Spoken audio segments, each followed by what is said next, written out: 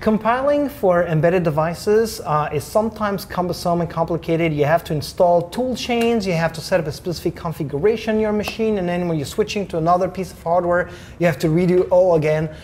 So actually, we have a solution for you. Oguz here is with me on the IoT Show today to talk about iotz, which is a great tool, command line tool, that will solve all your problems when it comes to compiling for embedded devices.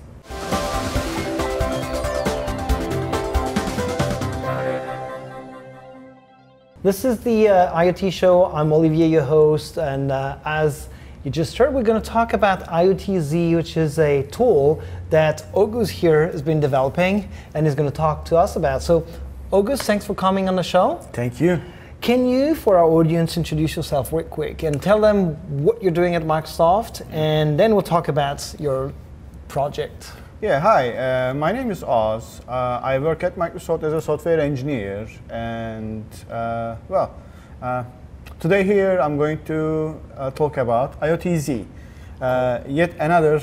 You don't like this. I don't like the yet another term, but yeah. So yet another approach for IoT compiler toolchains.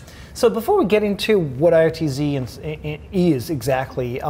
Maybe I'm curious for you to share a bit about how you came to develop that tool, right? Because you're part of a team that is developing a product called IoT Central. Yeah. And IoT Central is a SaaS solution for IoT that allows you to very easily create IoT apps without having to write code. Exactly. But to these solutions, there's always a part of it that is not that simple, which is the device side of things. Yes. So devices, microcontrollers, you program using C, C++ code, and esoteric kind of tool chains that come from here and there.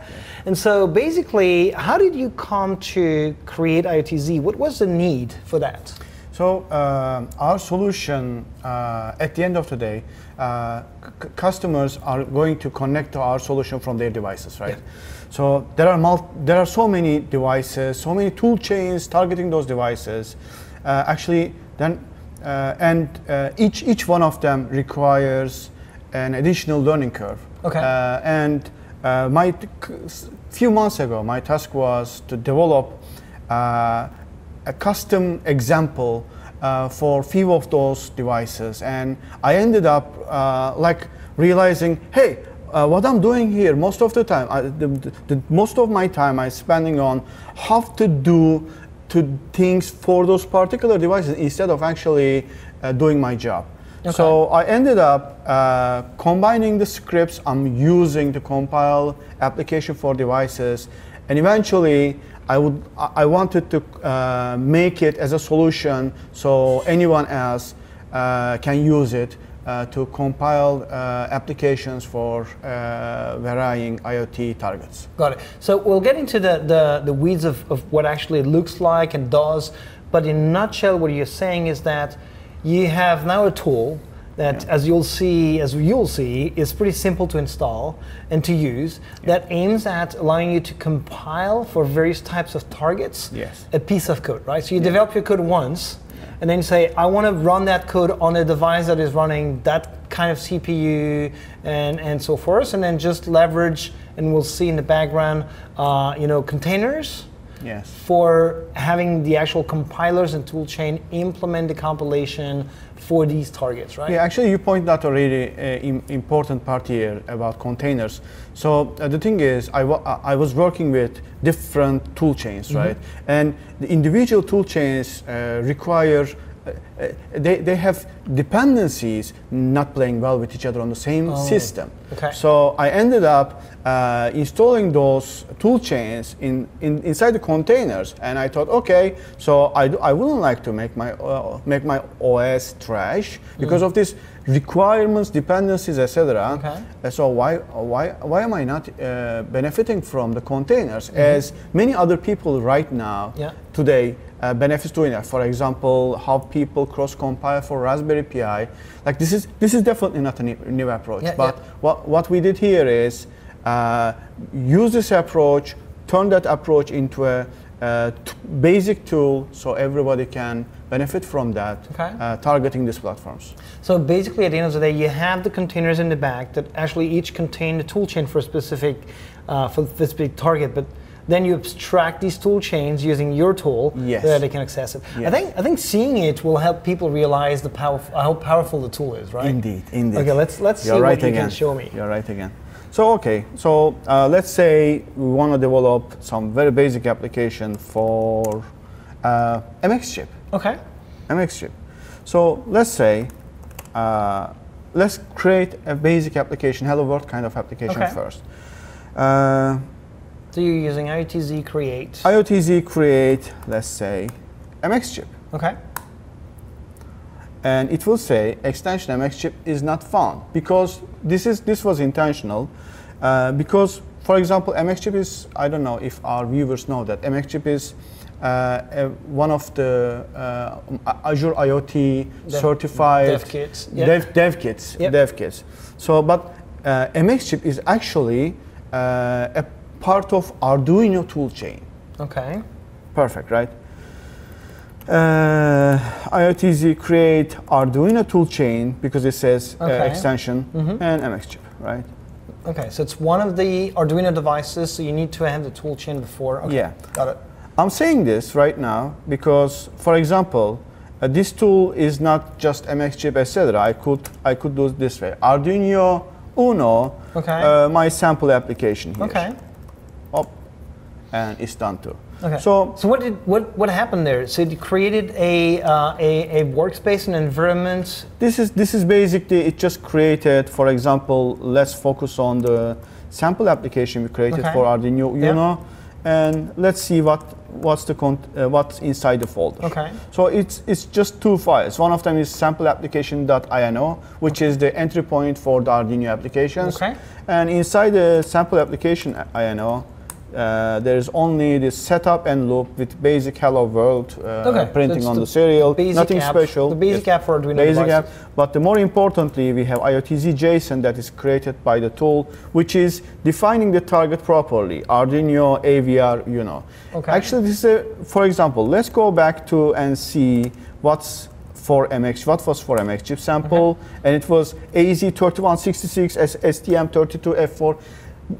This is kind of a thing. As long as you are not using the IDE for Arduino, you don't know this kind of stuff. And when you want to do this stuff from the command line, Yeah. for example, you want to connect your CI, you want to connect to another tool chain, finding this definition is so hard. Yeah. But I just entered IoTZ create Arduino MX chip, and that was fine. Got it. It grabbed me the right Got target for So now that. you have a workspace that is ready for Yeah. compiling for that very chip, Yeah. for that very board, in the Arduino family, leveraging the Arduino Yeah, exactly. toolchain. Exactly. Let's delete the But Uno you've not sample. installed the Arduino toolchain on your machine, Yes, right? not so yet, yes. basically, Not yet, it's going to yes. work with containers. Yes. Okay. So I just deleted the Uno sample, and I'm going Okay. to focus on the Arduino MX chip example right Okay. now.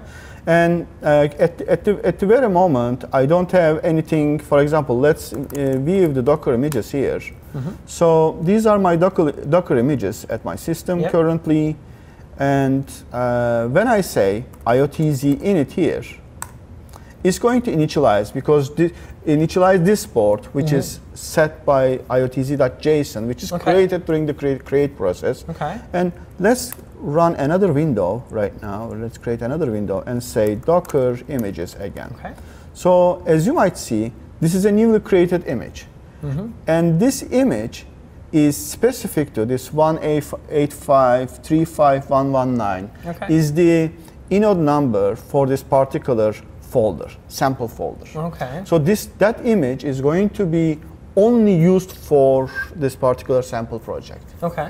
So which is going to be, for example, you can, during the creation of the image, you can say, I want this project image is to have these tools, that tools, additional Got these it. tools. So you basically create your own toolchain configuration for that very project. Automatically. Okay.